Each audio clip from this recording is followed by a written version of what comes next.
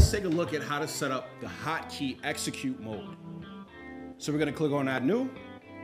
We're gonna set our hotkey. I'm gonna apply Alt and the number 2.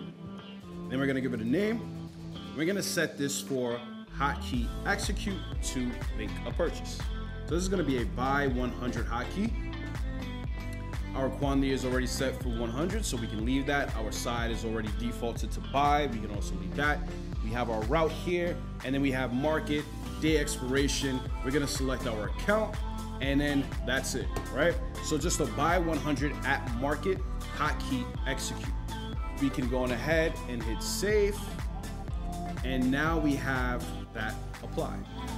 So when we're ready to go on ahead and execute that hotkey, we're gonna make sure that we're on the level 2 window that we're gonna execute from. We're gonna give it a different symbol here. We're gonna do forward, right? And then we can just go on ahead and hit Alt and 2, and that'll execute the hotkey.